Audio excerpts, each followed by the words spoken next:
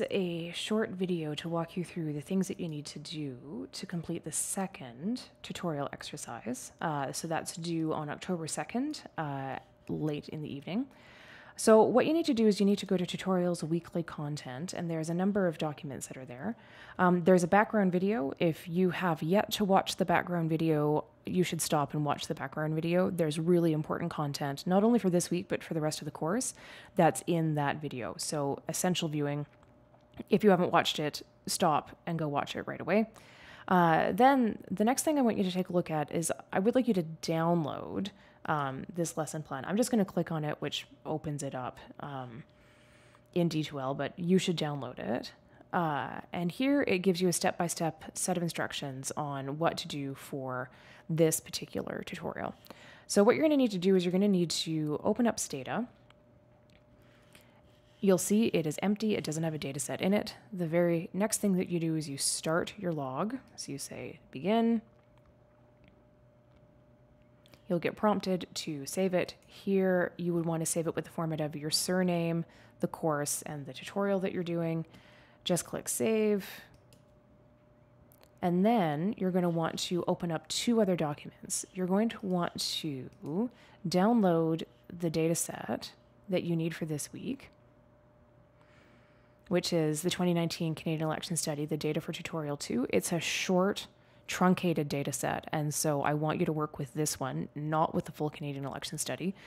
You could conceivably get the assignment done if you were using the full Canadian Election Study, but it would just be so much more difficult than using this one. So just use this one. So you can download it from D2L this way. So you just click on this and click download. I already have it downloaded. It's in my download folder, so I'm just going to click on that. And it opens up, and here I've got the list of variables that I need. Okay. The other thing I want you to have readily accessible is in the dataset section. And here I want you to have this code book. It's the 2019 Canadian Election Study. It's a really long PDF document. I already have it open up here in my Acrobat. So it's 518 pages. But what you need this for, it tells you a bunch of things about the actual way they conducted the survey and things.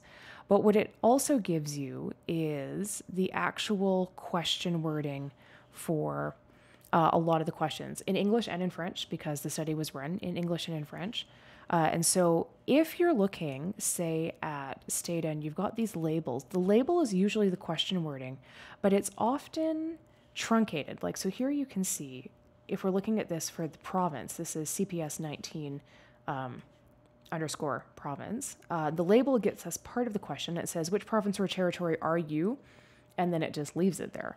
And if we were to do a frequency distribution, or just ask the computer to run a table about this, here from the table, we can actually get the full question wording. And so this is great. For this particular variable, we now know exactly what this is asking.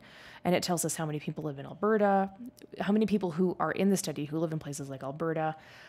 You can see the poor territories. Even though we've got almost 38,000 people, we at least have people from the territories in this. That's better than what it usually is with a smaller sample and things. But there's any number of these questions where the question wording isn't going to be completely clear from this part. It might get truncated and cut off. And so the way for you to find the wording for one of those question wordings is to, or one of these questions is to actually take the variable name, and if you do a search in that document, it will actually direct you to where you can find that question wording. And so that's where you can get the complete question wording, complete categories, things along those lines. Okay, so for the purposes of the tutorial assignment, the other thing that you need to do is go into assessments, into quizzes, and then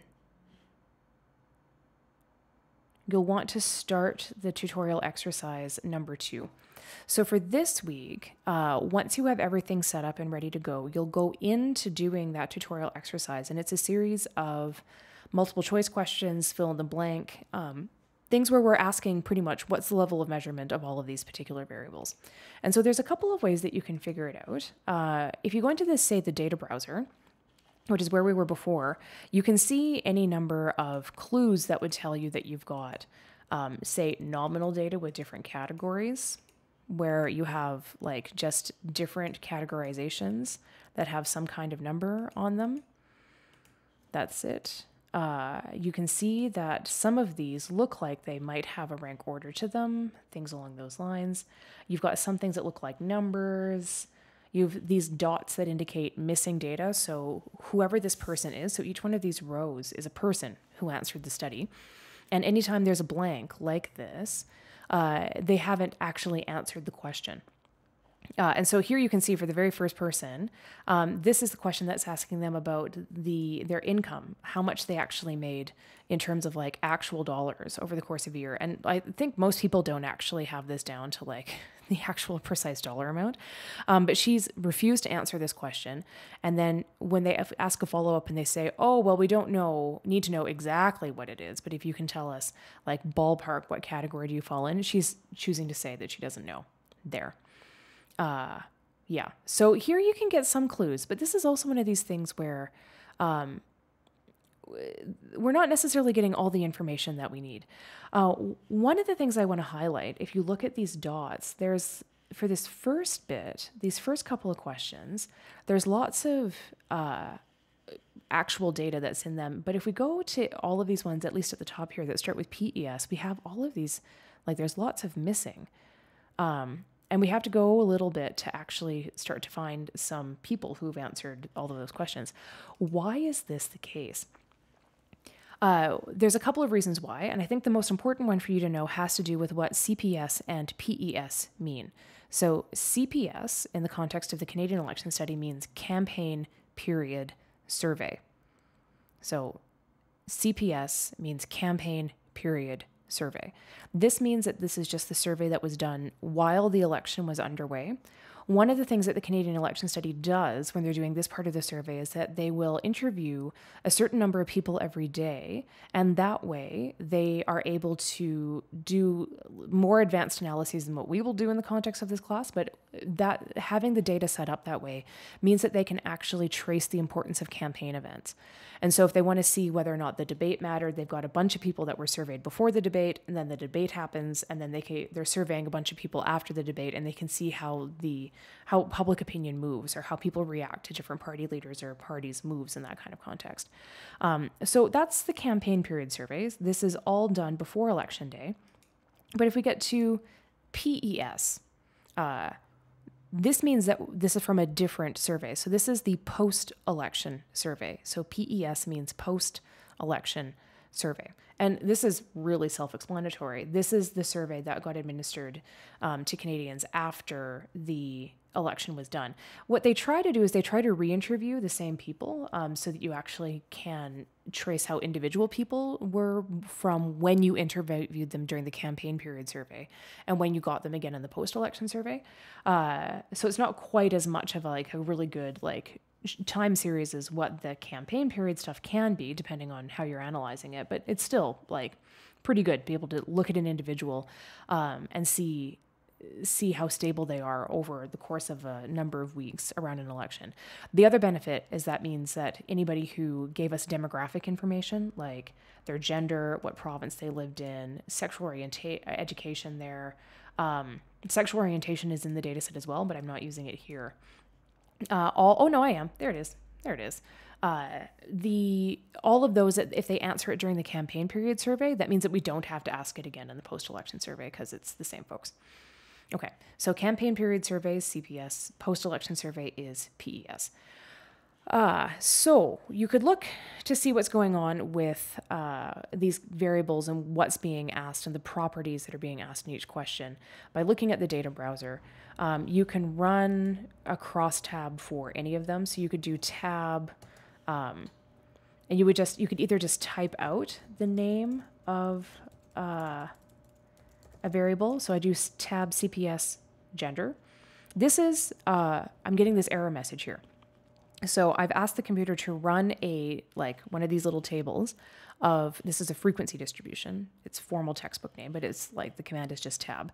So I said tab CPS gender, and it says the variable is not found. And when you get one of these error messages, you can click on that, and another window will pop up and tell you what the problem is. And here it's saying it doesn't exist, which is true because I've made a mistake in the name of the variable that I've wanted to put in. So what it needs to be is tab CPS 19 underscore gender, and there we go.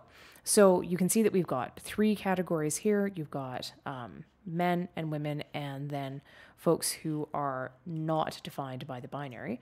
If you want to look at what the question wording looks like, you just have to, I would actually just use gender as a keyword, which might get me more than I want because they use gender as a key factor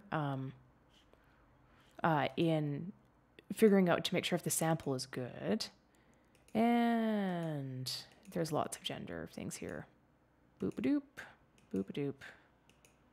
Big document. Here we are. CPS 19 gender. So if I had just searched for CPS 19 underscore gender, I would have gotten here right away. But here you can see the question wording in English and in French. And the other thing that the codebook tells you too is the numeral that's associated with these categories.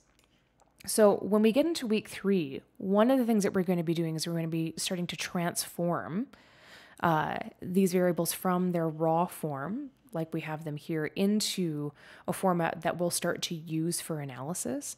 And so this is why knowing what these numerals are is really important.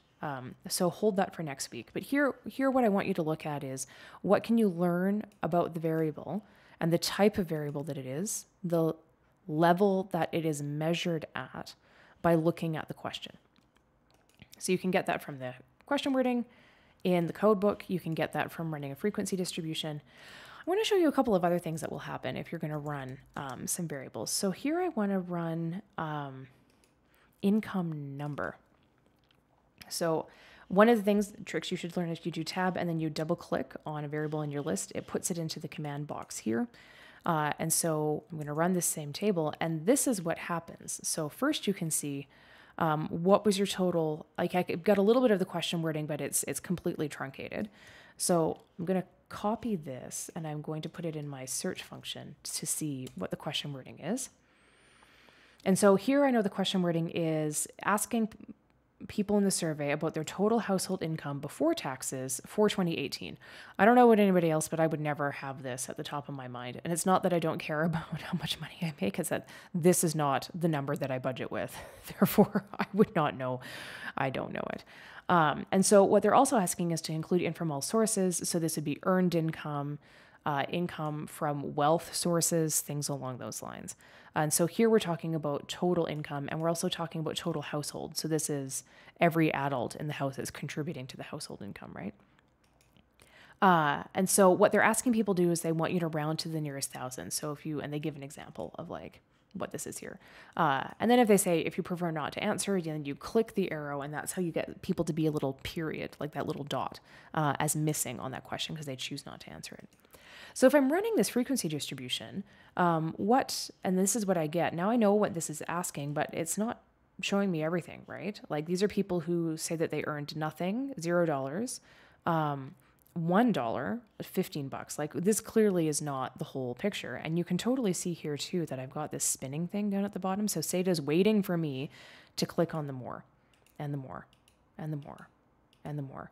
Other ways that you can do this is this more button up here. I don't know if the PC version has it, but like it might have a version of that. Other ways you can do it is if you go into the command box and just hit the space bar, it'll do it as well.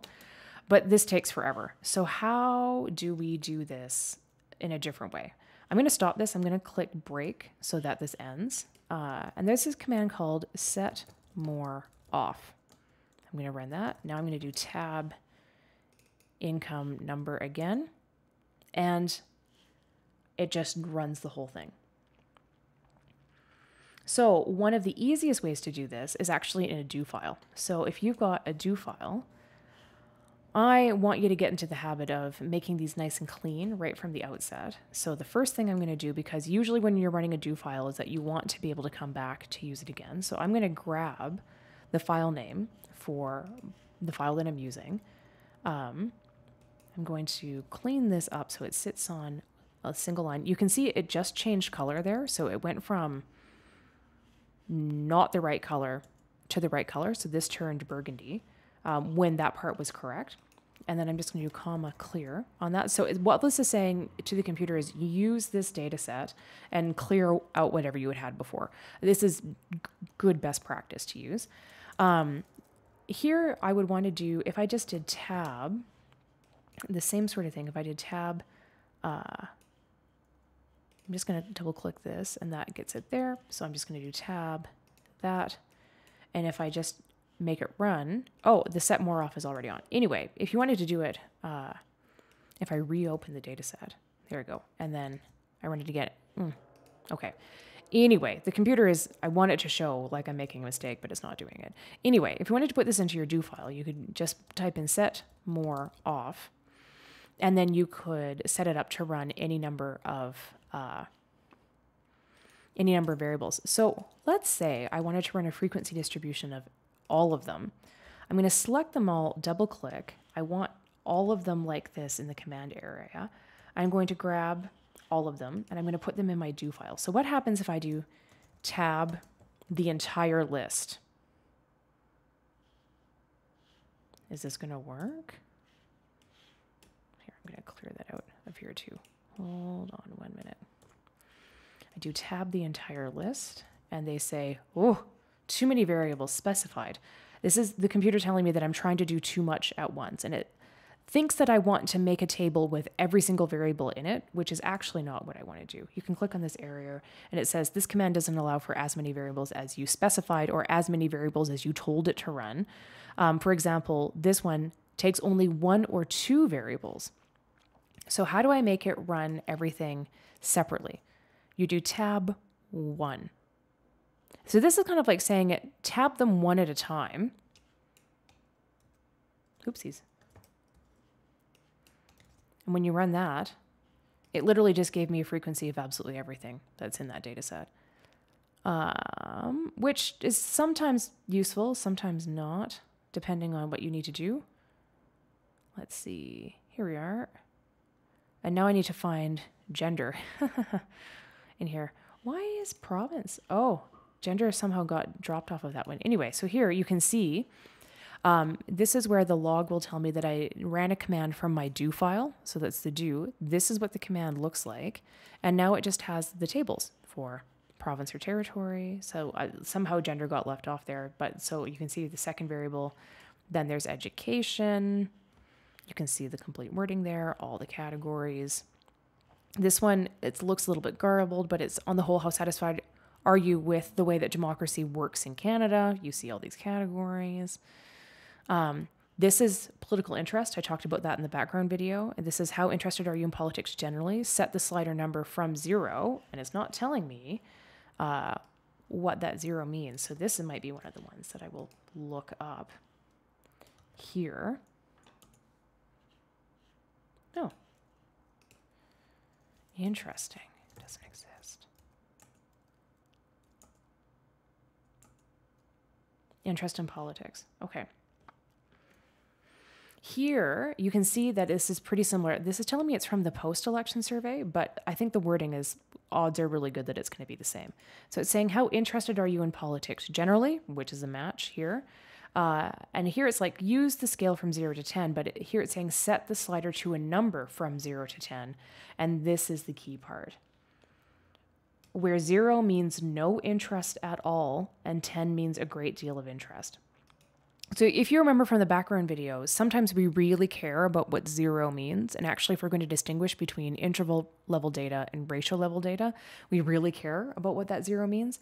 And so here the codebook is telling me the information that I need, where 0 means no interest at all. So it tells me it's the absence of interest in politics. And if you look at the distribution here, it's interesting who would choose the extreme options. I always find that interesting here, but far fewer people are saying they have zero interest in politics and all compared to a great deal of interest. But still, yeah, that's where that is. And then you've got, here's sexual orientation. Here's that income one that we've looked at. This is very long. Yeah, it's very long.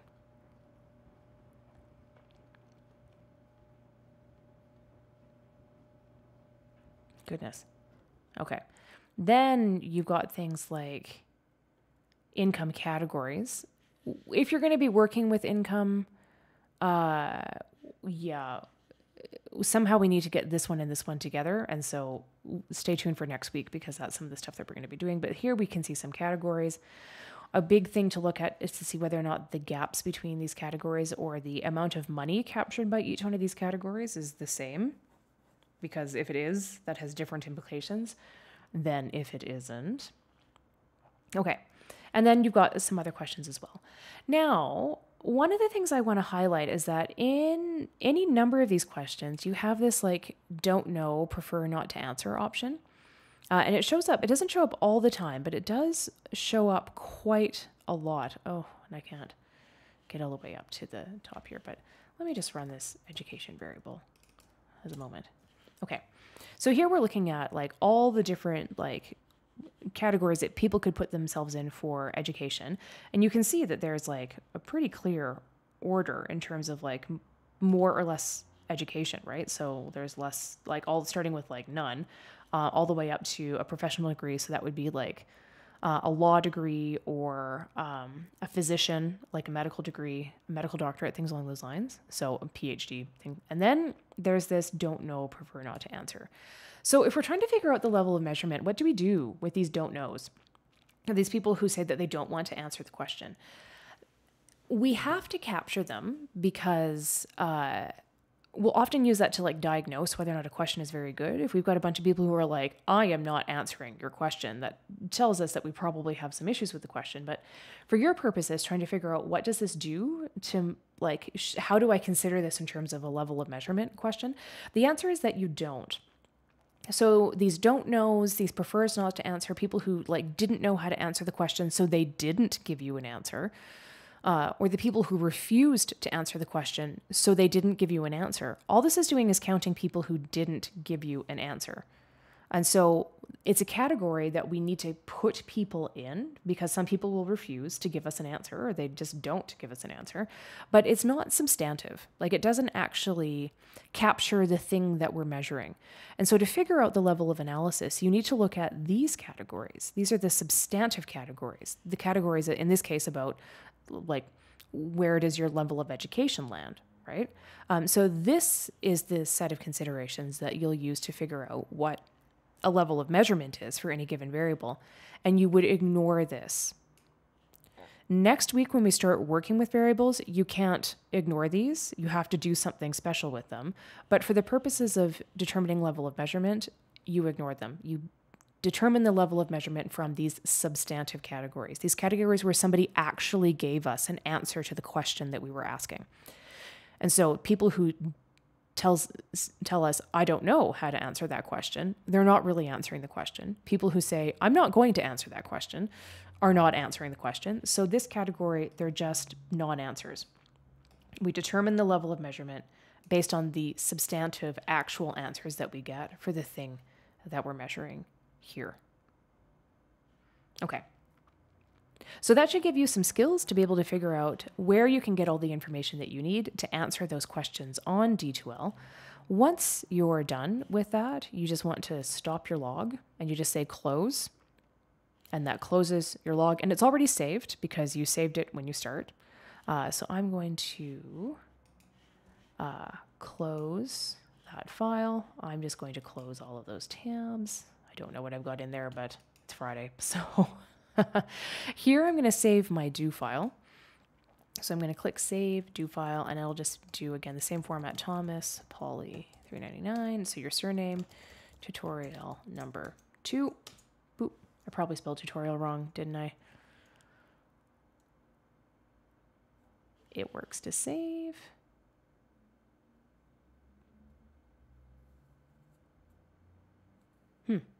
Normally that doesn't take so long. Anyway, if you used it, you should save it and then upload it to the Dropbox on D2L.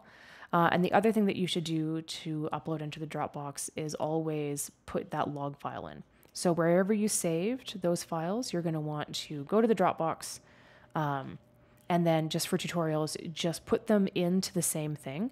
I'll be able to look at the ones that I need to by the date that they go in.